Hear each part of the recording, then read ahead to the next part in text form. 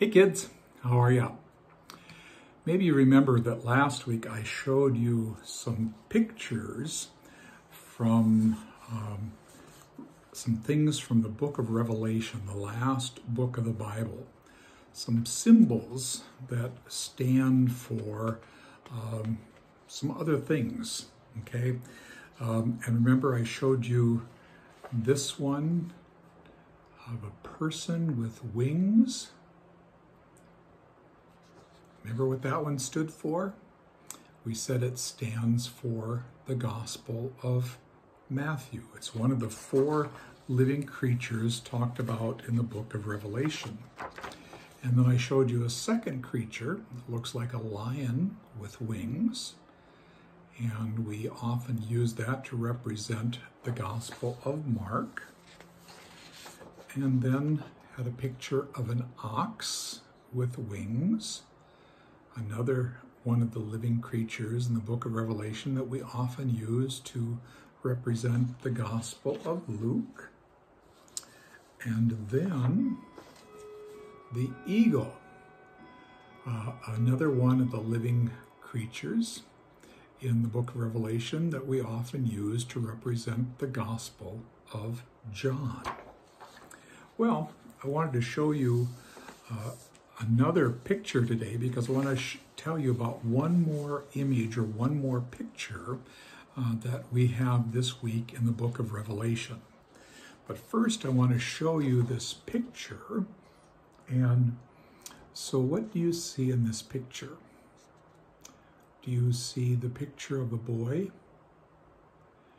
Do you see the picture of a lion? Do you see the picture of a lamb?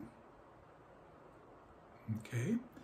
Now, if we were just to look at the lion and the lamb, which do you think would be more powerful?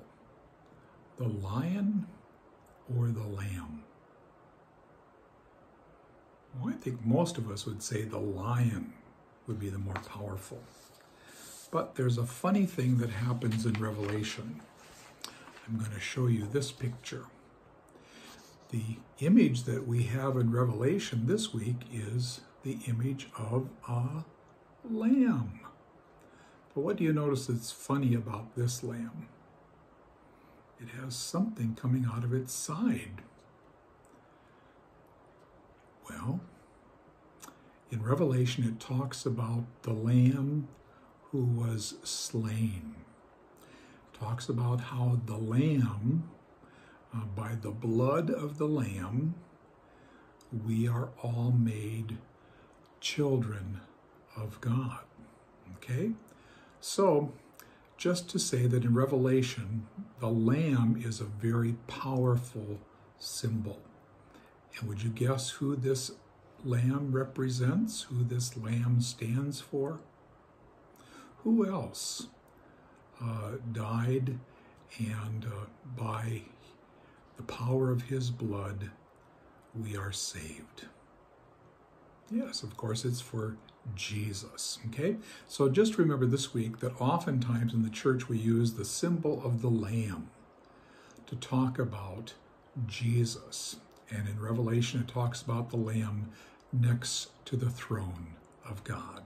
Okay, that's enough for this week. We'll see you next week. Okay, bye-bye.